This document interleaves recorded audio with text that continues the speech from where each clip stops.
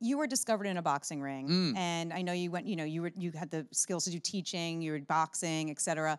If well, you you could be a teacher. You got to be ready to right box. there you go, right, exactly. But like, if you weren't discovered that day, what do you think you'd be doing right now? It's interesting you say that. You know, you know, one of the things I really want to do, a part I want to play, is when I was a fighter. I mean, when I first got my acting, when I first got into Taxi, I would come back to New York, and I would go to the gym I trained at, the Gramercy Gym on 14th Street and 3rd Avenue. It's not there anymore. It was right next to Luchow's, which was this famous restaurant that was there. Anyway, there used to be a guy there. His name was Patty Flood.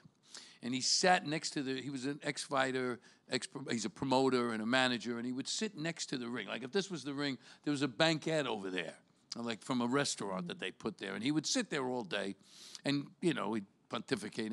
But when he would see me, he'd go, "Hey, actor, you better play a fighter before you have to play the manager," you know? So now I would love to play, I can't play a fighter anymore, but I would love to play a trainer or fighter. So what I did, what I've been trying to do, and this goes back to reinventing yourself as well. So what I tried to do is I've been writing a script. It's called The Hard Way. And what I did was I took the first, you know, I boxed for 6 years. So I took that 6 years before I got the part. And then I'm trying to imagine what would have happened to me had I not gotten the part. And unfortunately, I don't think it's like, you know, at the end, everybody's got their hand up in the air. I think it's a sad story because, you know, I boxed for 3 years. I boxed every day, 5 days a week. Every day I was in the ring, bang, boom. And, you know, boxing is like swimming. You know why? Because when you go swimming, you know how you get wet? Well, when you box, you get hit. It's just, you can't get around it. And so you take a lot of punishment. So what would I be like if that had been 10 years or 15 years? And I think, you know, what we know about the damage that, you know, and the great fighters like Ali and Joe Louis, who all ended up like that, you know, with terrible damage to themselves from it. I think that's the story. I got a love interest, and she has to be there at the end. But, you know, I'm working on this. It's called The Hard Way. Oh, I'm so glad I asked that question. Yeah, sort of like where you would end up. I'm working on it. I'm working on it. Well, we look forward to that. I mean, can you believe this year is the 40th anniversary of you know what I'm going to say, the debut, the premiere, whatever you want to call it, of Taxi. Yeah, it was just last week. It's interesting. 40 years. It doesn't seem possible. It's just the blink of an eye. And what's great is that we all still hang around together, the guys from Taxi. I saw Chris yesterday. It's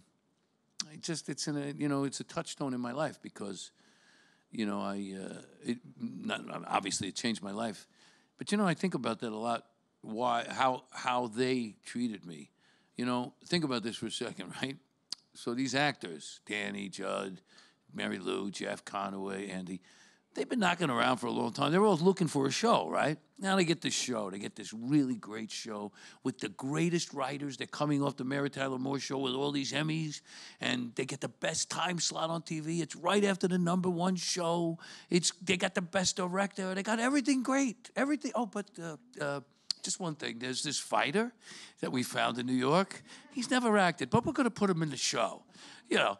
And they welcomed me with open arms. I mean, I wonder how I'd react now if somebody said that to me. By the way, when they said Josh, I was like, Josh Groban, really? He's going to act? I was like, you know, so, but they didn't. They just welcomed me with open arms, and I was allowed to thrive. And not only that, but being on Taxi. You know, we have a program here in New York City at the Police Athletic League called PAL Acting. It's a teen acting program because when you teach a kid how to act, you teach a kid how to act. And what we see is so much development through performance. While they're performing, they're developing because think about it. As an actor, you got to listen. You got to stand up straight. You got to be present. You got to be part of something bigger than yourself. You got to drop your guard. All the things you have to do in life. And so through performance, you develop. And I got that 5 years. It was like being in the best school of all time. You know, surrounded by unbelievable actors. And remember, the head of the show is Jim Brooks. He wrote Terms of Endearment. He wrote Good as It Gets. He's, you know, that's the kind of people you're around. And trust me, it's always about the people you're around.